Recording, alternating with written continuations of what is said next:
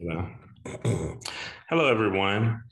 I'm Dessie Brown, and by day, I'm the head of digital programming for Genius Productions, and that's the production company for Marseille Martin, the actor, producer, most known for Blackish, and also executive producer of the movie Little. Well, I'm happy to be speaking with you all today. Today, we're going to be talking about establishing your dream space online. Now, what people know me for is for being a connector. I'm the one that can connect you to places, to people, to opportunities. I've been blessed to not only work in entertainment and just the industry, period, but I've been around for almost 20 years, and I've been blessed to, travel the world with radio legend personality Tom Joyner from the Tom Joyner Morning Show. I also have worked with Super Bowl champions such as in football, such as Martellus Bennett and Michael Bennett. And also I currently do some work with UFC champion Kamaru Usman. And I do on a consistent basis. I'm really big on networking. And from time to time, I host an event called Networking for Net Worth. And it's truly important to try to connect with people, whether that's in person or online, as we are today. So when you're online, like if you're doing a networking event online, there are advantages and some disadvantages to that. One advantage to networking online is the fact that you can record the presentation like we're doing now. And you also have an opportunity to kind of, utilize your Google. Most young people and people in general have cell phones, and we like to look up random things and, what's the latest and greatest in fashion. But you should also be utilizing your phone to look up information. So as you're going through this program today, you'll see a lot of names, you'll see a lot of rooms that you can join. Definitely take the time out to Google each person that's speaking before you. Whenever I get ready to go to an event in person or online as we are today, I will usually kind of look up the speaker. I'm really big on LinkedIn. So I utilize LinkedIn quite a bit. I actually just joined, LinkedIn made me a part of their new creator program. And so what we do with that program is has always been around in the social media space, but it's always been kind of stuffy. And so the reason they're creating a creator program now is because people are showing a little bit more of their personality throughout LinkedIn. That's actually how I connected with even getting an opportunity to be a part of this. And but yeah, through LinkedIn, you want to make sure you have an updated resume. You want to make sure that you have a good headshot, good photos. Definitely always keep it professional. But as I said about utilizing research, it's important to know, what people do and what they're looking for. Also, in utilizing other social media, you have to be careful. There's a great former NFL and college coach by the name of Herm Edwards. And when he talks to young people, he always says, don't press send. So you want to just think it through before you're posting, different things on Twitter or on your Instagram or TikTok or Snapchat. You want to just make sure that you're posting the right things, because nowadays, if you get ready to go on to a job interview, they will not only look at your resume, they'll also reach out to a couple of people that may know you, from teachers to counselors to, like if you have a football coach or anything like that. They're also going to reach out to those people, and they're also going to search you online. And you would hate for you to lose an opportunity because of something you said last year or 5 years ago. And even though you press delete on social media, it's never really completely gone. Hey, Justin, welcome. Thank you for checking in. Yeah, but and then another key thing to think about, as you also talk about social media, is finding how and to utilize mentors. I'm really big on mentorship, because, and you can have like actual mentors that you are in communication with, and then you can also have people that you kind of look up to from afar.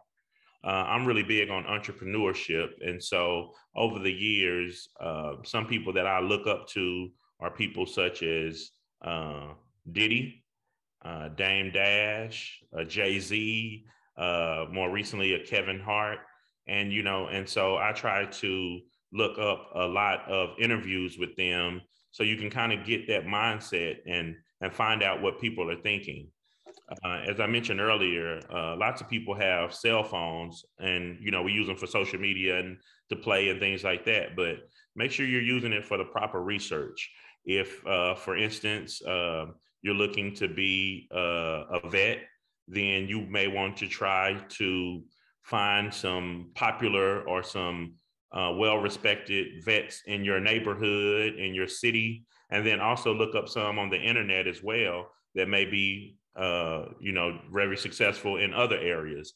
And then you can kind of, nowadays with podcasts and YouTube and different things like that, you can usually find out a little bit more information on people, or you can maybe even able to find some interviews on them so you can kind of see what they did in order to get where they are. I'm a person that I love history, and I love finding out about things, and I love opportunities to kind of know like where people come from, and the journey is really, really important. So hello, Mikhail, thank you for coming in as well. I know I've been talking a lot about utilizing social media, been talking a little bit about mentorship. I'd like to know, Justin and Mikhail, what are you interested in going forward? You can just type it in the chat, and I can respond to it. I also, while I'm here, I also love to speak about, usually when I go and speak to students, whether that's in college or whether that's in grade school or high school, I always talk about the game beyond the game without breaking a sweat. So in most urban communities, a lot of youth want to they say they want to go pro in basketball or football, or they want to do music, they want to be a rapper or a singer or anything like that. Okay, poetry, that's great. Those activities are really, really good, but you also want to think about a holistic approach to it. Like, say, for instance, if you're a basketball player, you may be really good, but for whatever reason, you may have an injury. Now, if you were to look at, excuse me? No, go ahead. Okay. If you were looking at a pro team, I know you guys are in New York, so say you were looking at the Knicks or the Nets. Now, you can have a passion for basketball, but going pro may not be possible. So you want to think about other jobs that you can, quote unquote, go pro in that don't involve you actually being on the court. As I said earlier, I've been blessed to travel around the world, go to Super Bowls, go to UFC championship bouts, everything like that. But I wasn't the star. I just worked with the star. So if you had a passion for basketball, you could be the GM of the Brooklyn Nets. You could be a coach for the New York Knicks. You could do marketing for the Knicks. You could, you could even be an announcer for the Yankees or whatever it may be. So just think about the different avenues that you have available to you, because at the end of the day, you want to make sure that you have that backup plan. And then I have a question, Dessie. Okay. So we talk about networking and marketing. How do you get started, right? Because it's pretty easy to say, you should network, what are like the basic steps just to get started as we talk about networking and marketing? Yeah. So to get started, the first thing I do is research. If I'm going into a new city, for instance, I'm actually speaking on a panel this weekend in Memphis. So I have to travel to Memphis. Now, I went to Memphis as a kid and in college as well, but later on, I don't have as many contacts in Memphis as I used to.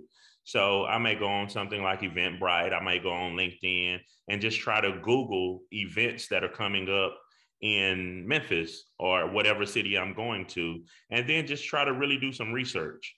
Most people are really a lot more friendly and a lot more open if you're open to reaching out and if you present yourself correctly. Um, I wasn't familiar with this organization, but once we messaged back and forth, uh, we were able to establish a good rapport, and then here I am before you all today. Thanks for that, because I think we always need that step one, right? We Mm-hmm. all know, we hear these terms, but what do they mean when you try to break them down? Because I like to think of things that the first thing is to reach out, like you said, is to get onto LinkedIn and look at people, see what they're talking about, and join the conversation, right? Yeah, and I'm based in Dallas, and so the another reason that I utilize LinkedIn and doing research is because each market is kind of different. So if you're interested in finding out about something, it could be whether it's new technologies such as NFTs and Bitcoin and Web3, virtual reality, augmented reality. There's definitely some research there. So you can go to YouTube and by all means, don't just look at one video or one article and think that you're an expert. You have to actually kind of search around a little bit, and then you can, kind of have more of an opinion once you've actually did the research. So, any other questions? Let me look. YouTube University. Absolutely. Yeah, definitely. I definitely utilize that. Let's see, poetry. So I see a lot of poetry, performing arts. So when you think about that, I recently just worked on a project with Marseille Martin. She's the actress and producer that was featured on Blackish a few days ago, July 18th. Was Mandela Day. So I worked on a project with YouTube for Mandela Day. Now, if you're not familiar with Nelson Mandela, he was an amazing man, amazing activist. And so July 18th was his birthday. And on his birthday every year in the UK, they like to celebrate by paying it forward.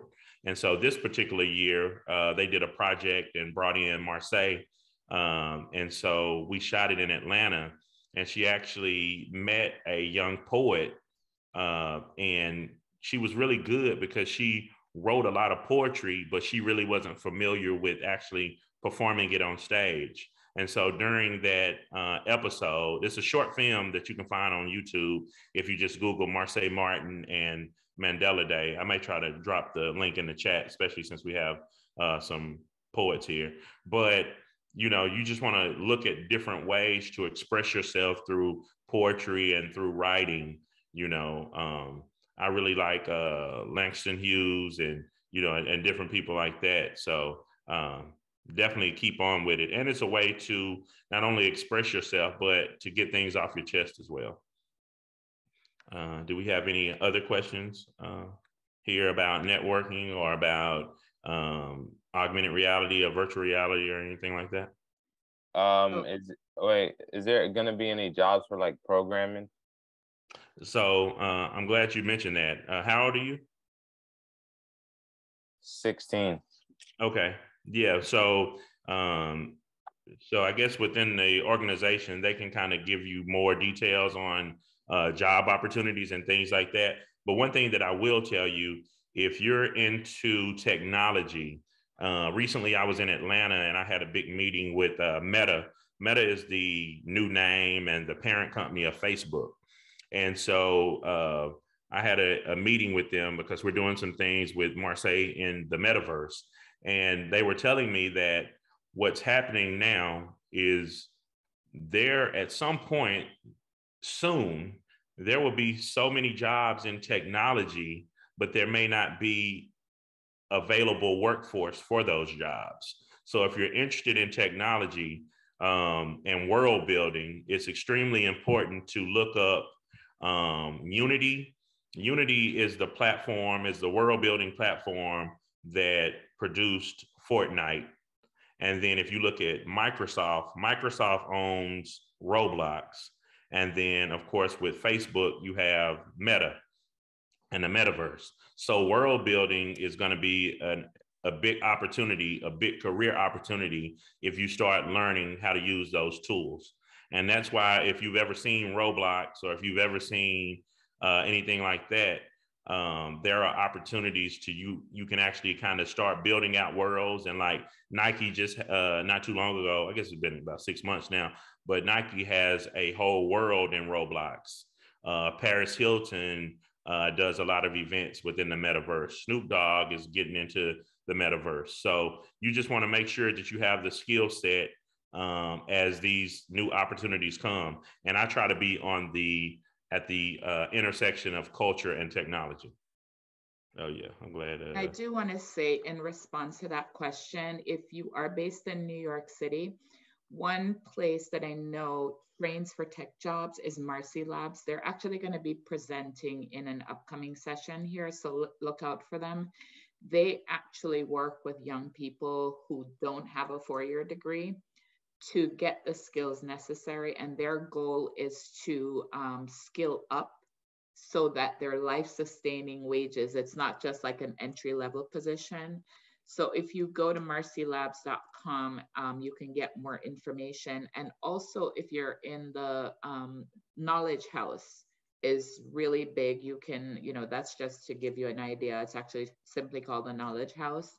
Dessie was mentioning Nike. I know one of the presenters we have is from a company called Marketed. If you're in creative, they do design for sneakers, and he's actually just started Pencil University, which I think is sponsored by Nike. So talk about networking. I've just been doing a lot of research because I hear those questions all the time. Where do I get started? There are a lot of local resources in the New York area. Check out these websites. You can, like I said, if you're an SYEP as well, the people who are running the SYEP programs can give you additional links for that. So I hope that helps for the New York area, for the folks in the New York area. Yeah. And I love that you mentioned, even brands and like even like a Nike. Like you think of Nike and you only think of, shoes and fashion, but there are also, available jobs in technology for Nike. You can be a graphic designer and end up designing shoes for Nike. It's just so many different opportunities. And, even within the gaming space, I work with a guy named Danny Martin out in Dallas, and he recently just partnered with Dallas ISD and Fort Worth ISD to help take gaming into the curriculum in the schools. So there are really, really big opportunities there. He also recently actually made the curriculum for SMU, Southern Methodist University in Dallas. And so now they're offering courses in gaming. And, so there are just many, many different opportunities like within the gaming and the technology space. Do we have any other questions while we're here? Hello, Marjorie. Yes, I have a question. Creating your dream space online, what does that mean to you? So I look at I'm really big on personal branding, right? So your space can be whether you're utilizing social media, whether you're utilizing LinkedIn, which is, social media as well, but you just want to make sure your dream space is clear and it's concise, in my opinion. So if you're wanting to network online and you want to utilize your Instagram or Twitter or TikTok, especially if you're getting into work, you want to just be mindful of what it looks like on the outside looking in. And also you want to think about how you look at someone's page, right? So if you're trying to get into the workforce, and, you know, I usually will tell clients to put real things on the page and put play things in the story.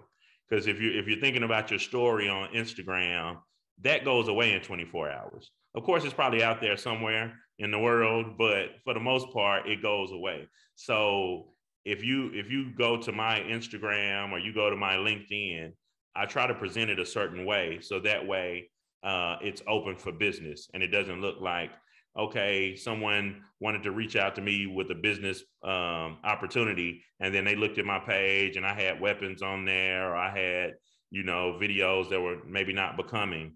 So you just want to be careful with that. So I'm really big on my personal brand, and that's what, you know, having my dream space online means to me. Thank you. That makes sense. I appreciate that. Yeah, Dessie, no problem. thank you. Mm-hmm.